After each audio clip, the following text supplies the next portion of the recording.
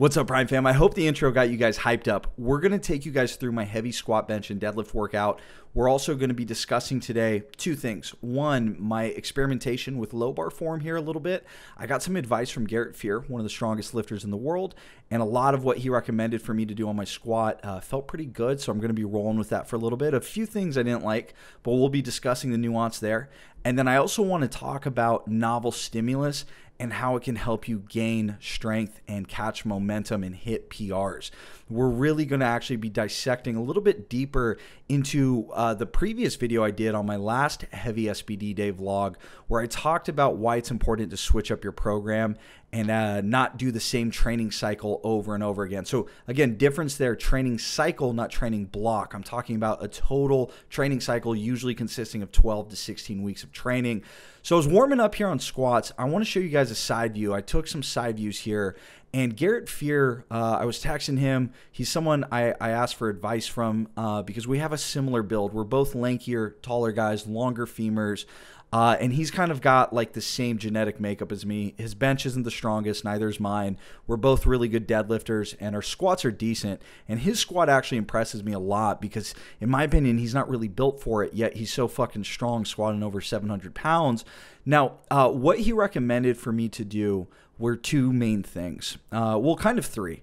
But one, he wanted me to hinge more in my squat, to really like hinge at the hip. So this doesn't mean sit back.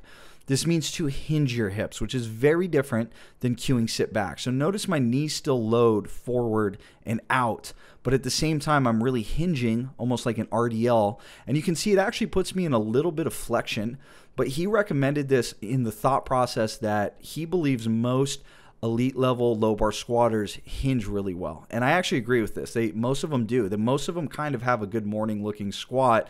I'm kind of the exception. I tend to be more upright. So I decided to roll with a little bit more hinging. I've actually experimented with this in the past, and it's felt amazing at lighter loads, but didn't feel the greatest at maximal loads. But we'll be dissecting that a little bit further. The other thing he wanted me to do was to really flex my shoulders forward.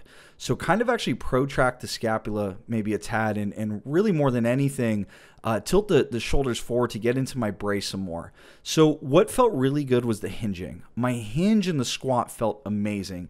And it reminded me the last time I tried this, I'd kind of stumbled on this on my own and I felt really strong. The only problem is when I got to maximal loads, it didn't feel quite as strong, but it felt great for rep PRs. And clearly here it's working again, so we'll see what happens with heavier loads.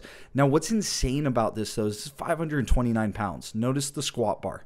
So you can see here I'm keeping the shoulder tips a little bit more vertical, not quite as forward as he would have liked. But I really think this is just better for me to keep the bar from rolling. But at the same time, I'm hinging more, and it helps me with my depth, which is really nice. But two, more than anything, it made me feel really powerful out of the hole, albeit a little bit more bent over, but I definitely seem to have some more leg drive there. So I'll be experimenting with that. I tried to get the shoulders more forward like he kind of mentioned and recommended here on the back down set. So it's 463 pounds on the back down.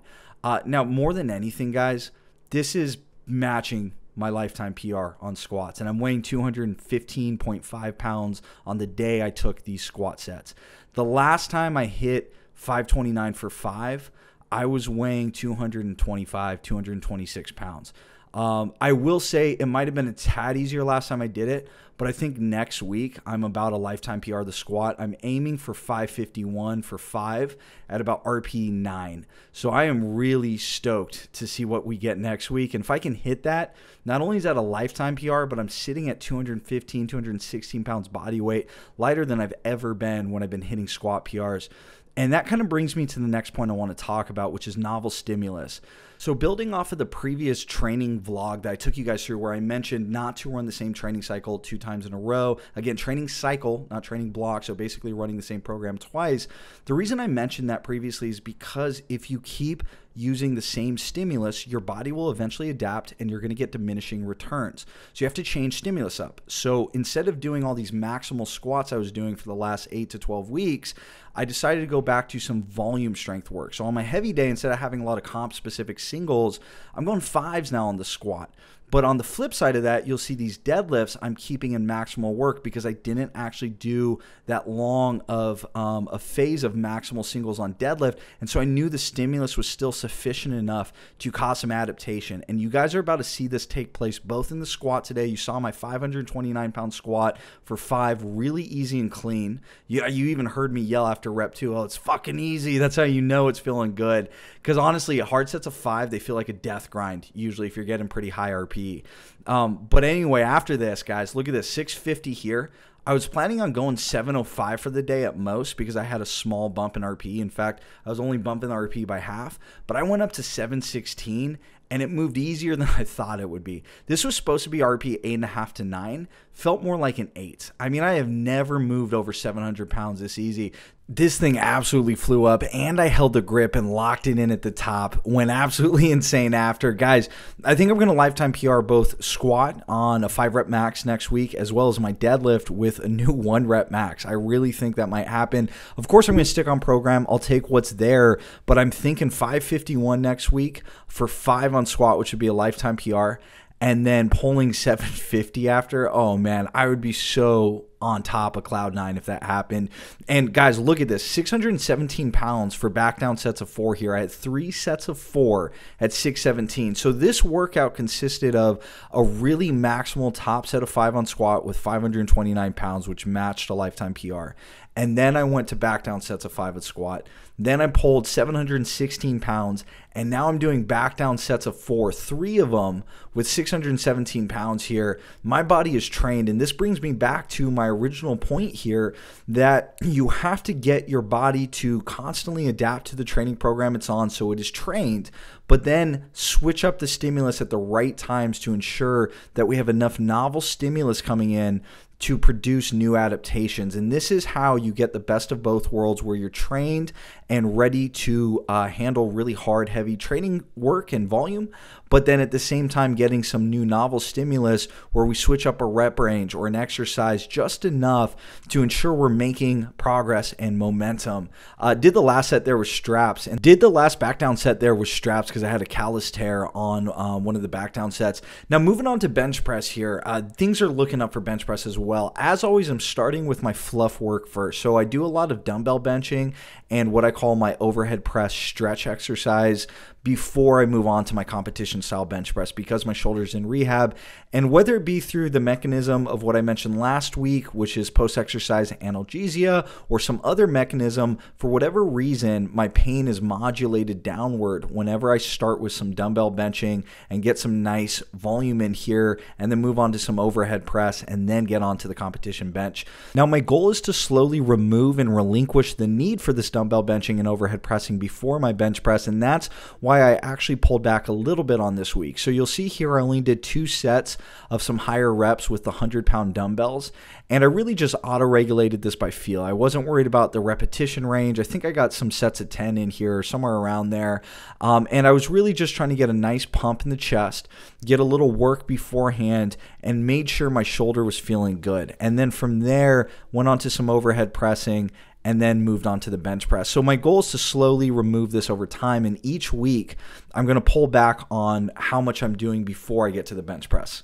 This will ensure that slowly I adapt to really not needing to rely on this for a long time. And I think one of the most important things about any rehab is that you're progressive with it. So you don't want to just think, oh, okay, my shoulder's broken now, it's been injured for a while, and it seems I only feel better when I do dumbbell bench first, and then you spend the rest of your years or a very long time feeling like you need to do all of this work before you get to your competition bench press, because obviously this is going to pre-exhaust me a little bit, and I think it actually was affecting my strength on this day because I went a lot heavier on the bench. So I'm slowly trying to remove it. Now, the overhead press here, again, I'm flaring out the elbows and doing this really weird stretch position. This seems to target the upper clavicular fibers, specifically where that pec minor, that anterior deltoid, and the upper pec fibers all kind of orients along that clavicle.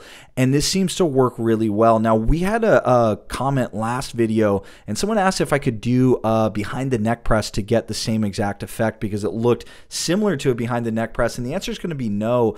A behind the neck press is going to train your shoulders through a very extreme shoulder external rotation, unless you're just letting the elbows flare out, which if that's the case and you don't have the requisite mobility to properly do a behind the neck press, you shouldn't be doing that exercise because it's probably going to just injure you. You do need to have some requisite mobility in the first place to perform that, but actually behind the neck pressing is amazing for your low bar squatting position. So if you deal with shoulder external rotation issues, I'm going to go behind the neck press. But in my case, I'm actually trying to stretch out that interior deltoid and upper pec fiber region, and that seems to work really good with that flared out elbow position into the front of the body with kind of an arched back. Now, what I did here on bench press was I just did ascending sets of 5. Normally I do straight sets, but I wanted to see how much weight I could get up to here without any kind of pain and through to kind of see where my strength level's at. So I did that first set there with 264 pounds for a set of 5. This year's 287 pounds for a set of 5. And then I moved on to, I think, 298 pounds here. And then I finished off with 308 pounds for the last set of 5. Bench strength is actually feeling pretty good, especially given the fact that I'm doing, multiple sets with 100-pound dumbbells on dumbbell bench beforehand and some really long tempo overhead pressing. And then I did all these ascending sets of 5. I'm feeling pretty damn good. The shoulder pain was really minimal, and I really only felt it on actually the middle sets. As I got heavier, the shoulder pain kind of went away, which was really nice. So to be able to throw up, 308 pounds here for a decent set of 5 with very clean pauses, might add. Look at these pauses. They're all very crispy, competition legal, and I'm going no wrist wraps, which makes a huge difference, and I'm pre-exhausted like a motherfucker. So basically what I'm saying, guys, is I'm feeling really great about training right now. I'm trained on the squat and deadlift like crazy. The bench press seems to be coming back. These calories seem to be making a humongous difference in me. I think it really was the right call mentally for me to go up to the 220-pound weight class because I feel so much better. Training is just blowing up, and I've been needing this, guys. Although I was hitting quote-unquote body weight PRs, down, trying to stay in the 198-pound weight class, this is such a better move for me because now I'm going to hit some actual lifetime PRs, and I'm doing it still relatively pretty fucking lean and way lighter than I was when I was last hitting lifetime PRs on the squat and deadlift. So if I can get that bench press back up into the 400s, I'm looking at an 1800 plus total on the platform. And I think in the next couple of years, I might be able to crack 2000. Give me about 2 years. I think 2000 goes down on the platform. I really think I can do that. I know that sounds pretty fucking crazy and like a lofty goal, but I believe if I put my mind to this, I'm not done. I'm only 30 years old. I still got about 5, 6, maybe 7 good years left in this game. And then at some point, I'll probably have to retire, but I want to hit 2000 before I finish out. As always, doing the GHR sit-ups here to finish this day off. 2.5 hours in the gym from literally walking in, taking a shit pre-workout, just, FYI, TMI, and then doing all my warm-ups, getting through all 6 or 7 exercises, whatever I did on this day. Guys, you do not need to be in the gym a long time when you're doing these SBD days. A lot of you are going to be running our group coaching programming, and I know I'm going to get a lot of messages, oh my God, these workouts are long, these workouts are long. If I'm getting through them, doing 700 plus pounds on the bar in the time I'm getting done here, you can get through them efficiently. So that's the video, guys. Comment down below. I hope you guys enjoyed it, and I'll catch you guys in the next one.